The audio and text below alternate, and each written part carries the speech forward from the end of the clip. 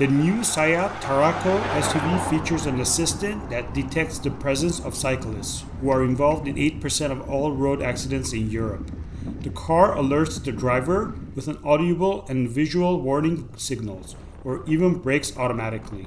At 72 kilometers per hour, the vehicle begins to brake 20 meters prior to possible collision with a cyclist riding in the same direction as the car.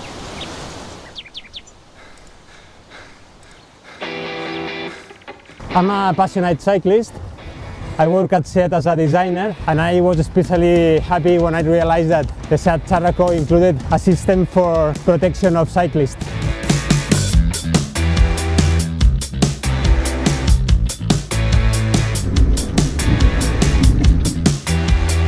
When the car detects a cyclist in the trajectory, it sends us a warning, and in case we don't react, the car brakes for us, avoiding the collision or minimizing its consequences.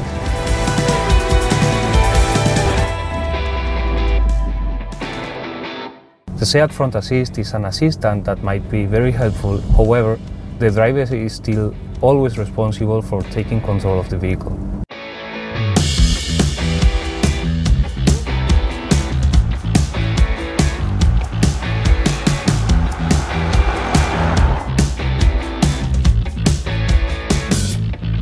Every time we are more cyclists, and for sure these technological helps will improve the coexistence between drivers and cyclists.